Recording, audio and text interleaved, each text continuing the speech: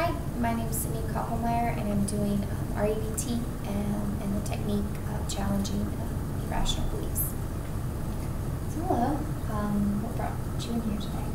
I'm having some marital problems. I'm experiencing a lot of physical abuse in our marriage, and I'm trying my hardest to work on me and figure out what I'm doing wrong, what can I do better so that the abuse can stop. Okay, and how long have you been married to your husband? We've been married for about 6-7 months now, so it's pretty recent, but it just started. The physical abuse just started? Yes, when we were dating, we never had any problems. Everything was fine. He never put a hand on me. And now, for the past 2-3 months, it's something that's triggered. So I heard you say that you believe that you were the reason for the physical abuse. That you messed up. Some people believe that you messed up, so the punishment is physical abuse. Yes. Okay.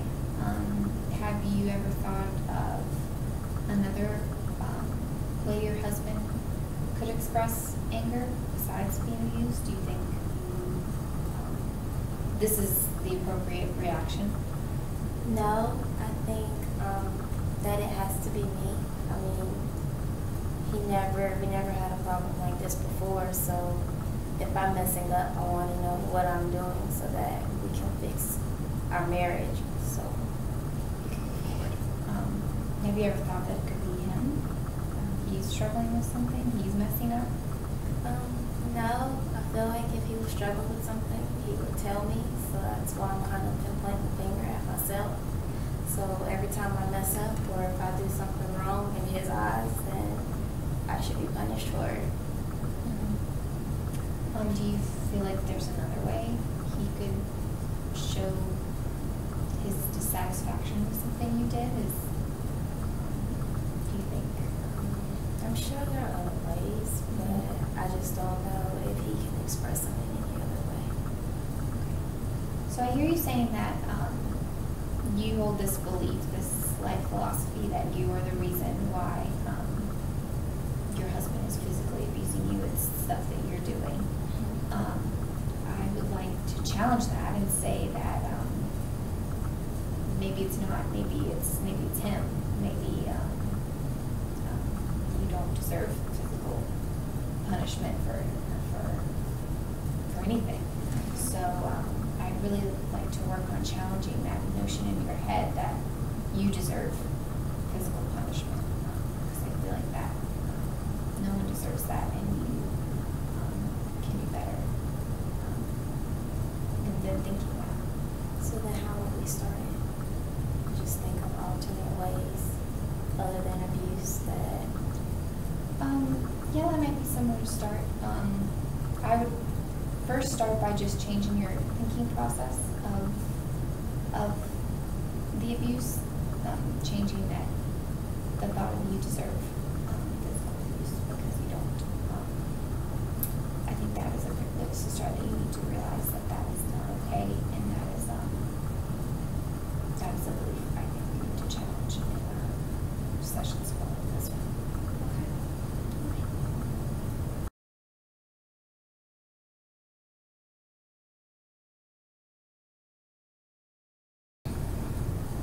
Hi, I'm Sydney Koppelmeyer, and I'm doing feminist theory, and just some, the technique I'm using is just some information about societal norms. So hi, what brought you in here today? I'm having some issues at work. I've been noticing my boss is, I think I'm being sexually harassed by my boss, let's just say that. I just notice a lot of things. He may make certain comments, or just the way that he looks at me makes me just feel really uncomfortable. I have talked to some of my coworkers about it, and they seem to think that the way I dress may have a lot to do with the attention that I'm attracting to my boss. Dressing a little provocatively, so I've been trying to alter that but I'm just not feeling comfortable at work. I don't really know what else I can do. So what is he doing that makes you feel like it's sexual? It could be a simple, gentle touch. It's just weird because you're my boss and you shouldn't be touching me. The looks, certain comments, like I just don't think it's professional in a workplace. So I just feel really, really bothered. And because he's my boss, it's, well, what else can I do? I think that what you're bringing up is all really valid, and your opinions and feelings about this should definitely be validated. Because it does sound like you're experiencing some elements of sexual harassment. And if it's okay with you, I'd just like to inform you on our society and how just sexual assault, typically with women, what that looks like in our society. If that would be okay with you. Yes. So here's some paperwork. Okay. Thank you. So that's just going to let you know just the basic statistic that 1 in 4 women are sexually assaulted in their lifetime. Definitely something that's very common in our society. It looks like you're experiencing it. So I just think there's comfort in knowing that other people have experienced what you've experienced. And you'll also find some ways to address sexual harassment in the workplace on that piece of paper. And I'd also like to note that you mentioned that your coworkers were commenting that you were dressing a certain way to entice your coworker. Do you feel that you were doing this? No, not at all. Right. So that's another thing we experience in our society, and it's called victim blaming. One of the more common elements of victim blaming is blaming typically the woman what she was wearing, that she was asking for, if it was tight or short, whatever she was wearing, that she was asking to be sexually assaulted, which is not the case. And I think that's important to note in your instance, just because it looks like that's what is happening to you, that you were being blamed. And I would just encourage you next session to read over the handouts I've given you about society, and we can discuss how to go from there and how to address your boss's behaviors. I definitely think you should address either him or to the appropriate person in your workplace about sexual assault and sexual harassment, because I do feel like that is what's happening here. But how do I go about going to the proper authorities if it only happens when me and him are together? Like both our jobs are at stake, so it's kind of my word against his. And my coworkers are blaming me because it's the way I dress. So, well, I definitely want you to understand that it's not the way you dress. It's your boss is behaving inappropriately. You should be aware of that. And there's always someone to turn to. With the police, I'm sure there's someone in your department who deals with issues like sexual harassment. I think that would definitely be available if you ask. I mean, you probably are unaware of it because you may not have asked yet. So I think maybe it's important to feel around there, and we can go from there in our next session what to do next. Okay, sounds good. Thank you.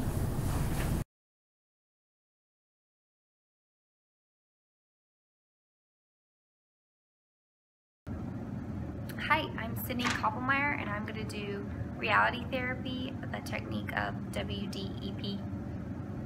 Okay, so what brings you into therapy today? Hello, I'm Susie.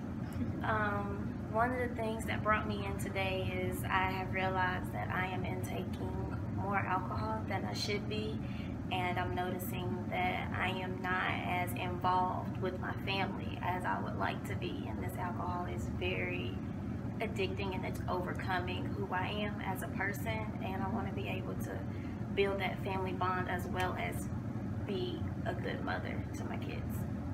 Okay. What do you want instead of this problem that you say you're having with alcohol?